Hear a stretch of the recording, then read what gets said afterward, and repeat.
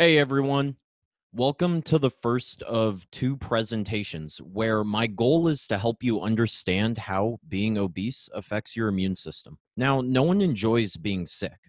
Bacteria, viruses, parasites, all of these are able to infect us and cause illness. Thankfully, our bodies are equipped with an immune system designed to protect us from these pathogens. But our immune system doesn't always win out. Infectious diseases have been responsible for the largest global burden of premature death and disability throughout most of our evolutionary history, taking a backseat to chronic diseases only within the last 2 to 3 decades, thanks to improvements in sanitation and medications like antibiotics and vaccines. At a global level, infections are currently responsible for about 15% of all deaths. But most of this comes from developing nations where infectious diseases remain the leading cause of death. I'm not talking about complex viruses like HIV either. I'm talking about respiratory and intestinal infections. The sad truth is that developing nations are fighting a battle of starvation and poverty. It's been known for some time that infectious risk and malnutrition are linked in a vicious cycle where malnutrition impairs our immune defenses and increases the risk of becoming infected, which in turn can cause malnutrition. There aren't many malnourished folks in developed countries like the US. Yet, respiratory infections are still the sixth leading cause of death and the seventh leading cause of lost life due to premature death. That's more than diabetes, stroke, or breast cancer. Why? How? While a lot of infectious focus has been given to malnutrition, it turns out that being on the opposite side of the energy spectrum can really take a hammer to the immune system, too. What may come as a surprise to you is that the link between obesity and infectious risk wasn't heavily investigated until relatively recently. It all started around 2009 with the H1N1 flu pandemic, one that was estimated to claim the lives of 150 to 575,000 people. Researchers from across the world were interested in figuring out what made some people more susceptible to contracting and dying from this virus. When the researchers from Paris University in France meta analyzed the data from 6 studies, they found that obesity was associated with an eightfold greater risk of hospitalization and a twofold greater risk of death. When researchers from China meta analyzed 20 studies with over 25,000 flu cases, they found that obesity was associated with an 80% greater risk of dying from the flu, a 67% greater risk of having some form of critical complication like respiratory distress syndrome, and a 2.5-fold greater risk of having some form of a severe complication that wasn't life threatening. In light of the evidence surrounding the H1N1 flu, John Beagle from the National Institute of Allergy and Infectious Diseases sought to determine how obesity impacts the risk of flu-like illnesses in general. So him and his team looked at over 3,000 adults that sought medical attention for flu-like symptoms, and they investigated how their symptom severity related to their body composition after taking into account important things like age, sex, and chronic diseases. Expectedly, Beagle found that being underweight was associated with a 3 to 5-fold greater chance of hospitalization for the flu and other respiratory tract infections. However, he also found a 3-fold greater risk with obesity and the flu, and an 18-fold greater risk of morbid obesity and the flu. Regardless of body weight, those that had chronic diseases like diabetes and heart disease, which obesity increases your risk for, were at a 4 to 5-fold greater risk of hospitalization. Basically, there's a U-shaped curve when it comes to body weight and the risk of infection, where being either underweight or obese is a risk factor. Of course, these are merely observations, meaning that we can't say for certain that obesity causes worse immune function.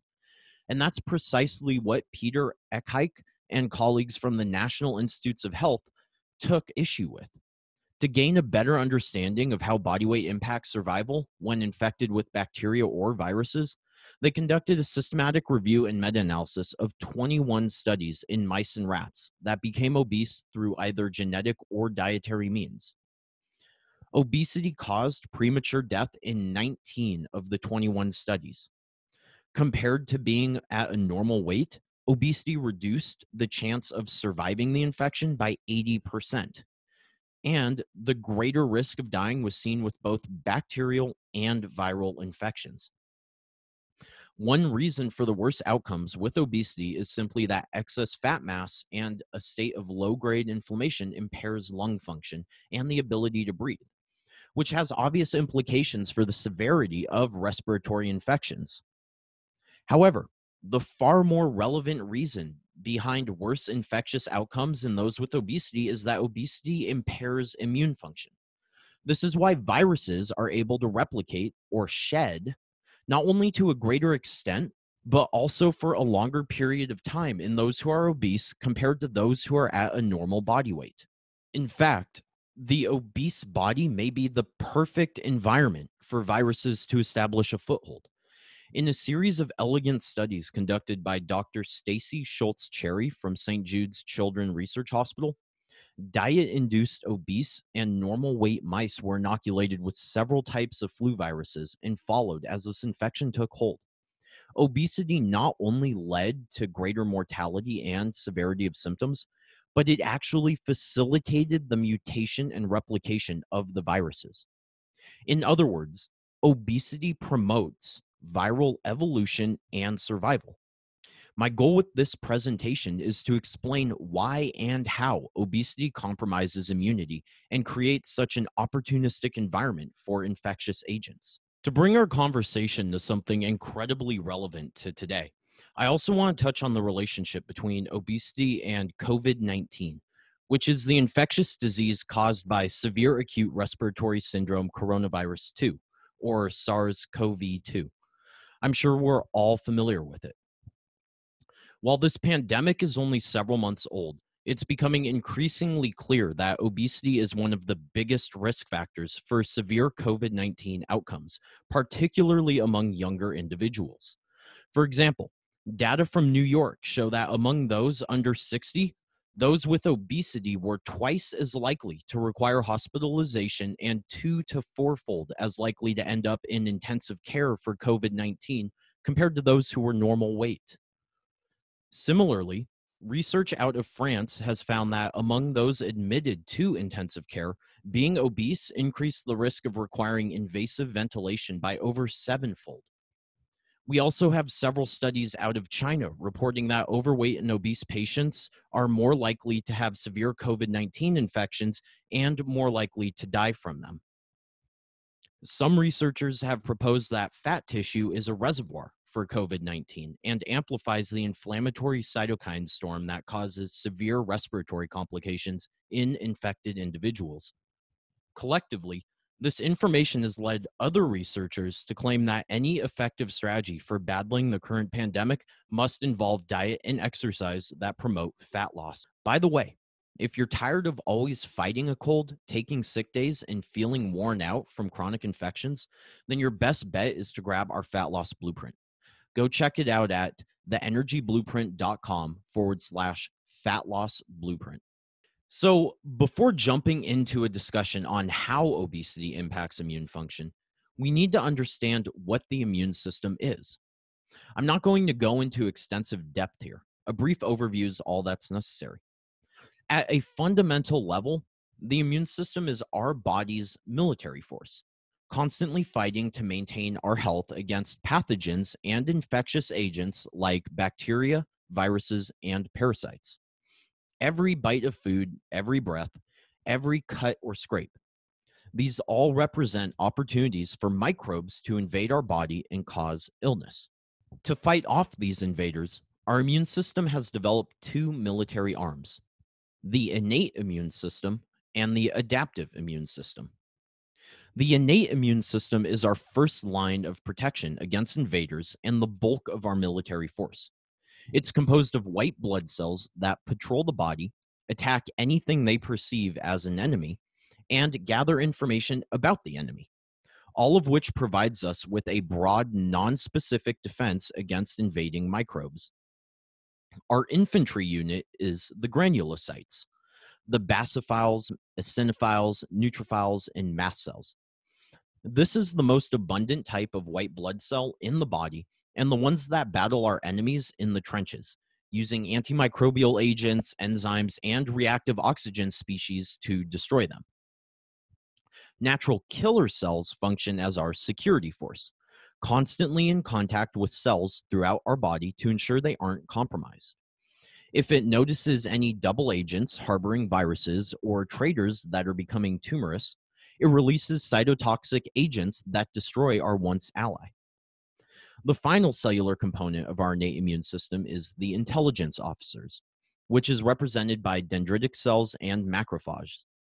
These cells specialize in capturing the enemy and extracting intel about their invasion before killing them, which is then provided to the adaptive immune system so that we can generate a specific immune response towards the enemy. Now, the adaptive immune system is our second line of protection against invaders and the commanders of our military force.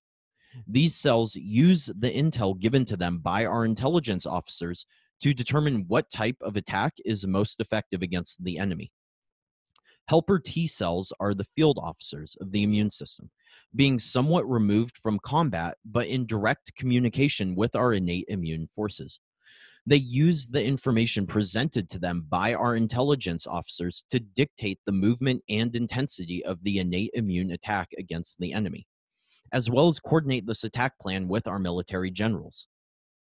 Another type of T cell that develops based on the type of information presented by our intelligence officers are cytotoxic T cells. These guys are the special forces of our immune system, called in to eliminate very specific targets with minimal tissue damage, such as cancer cells, cells infected with viruses or bacteria, or cells that are damaged in other ways. The most far-removed immune cell from battle are the B cells, which function as military generals that use the information given to them by our helper T cells to produce antibodies against the enemy, which function a lot like a heat-seeking missile. They seek out a specific type of pathogen and either destroy it or make it more susceptible to other immune cells. And lastly, we have the immune veterans, which are our memory T and B cells. These veterans form at the end of every battle and record information about the enemies faced in case they ever strike again.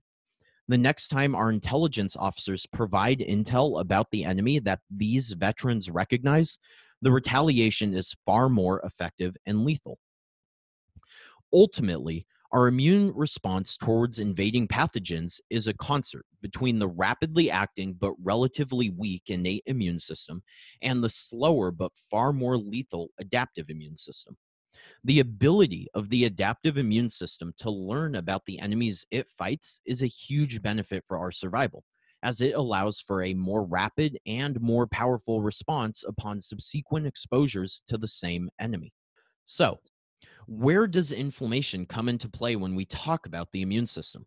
It's a term that I'm sure most of you are familiar with.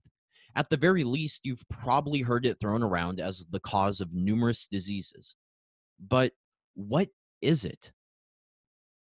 Inflammation has always been a somewhat fuzzy and loosely defined concept. If you open up a pathology textbook, you'll find a definition similar to the following: a response to infections in damaged tissues that brings cells and molecules of host defense from the circulation to the sites where they are needed in order to eliminate the offending agents. Of course, not everyone is happy with this definition. Dr. Irving Kushner from Case Western Reserve University, for example, has argued that this definition is inadequate over 20 years ago, since many conditions associated with inflammation don't involve infections, damaged tissues, or any apparent offending agent. Instead, Dr. Kushner proposes that inflammation should be defined as, quote, the innate immune response to harmful stimuli such as pathogens, injury, and metabolic stress, end quote. Immune cells release a variety of signaling molecules called cytokines.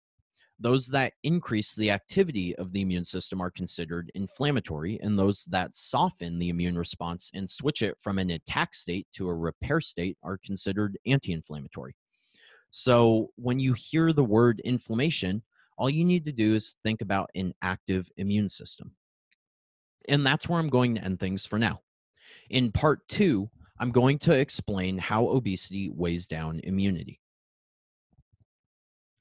If you're serious about losing fat in the most efficient and healthiest way possible, then join our online program where we'll show you how to make the dieting process second nature, lose fat, and keep the fat off in the long run.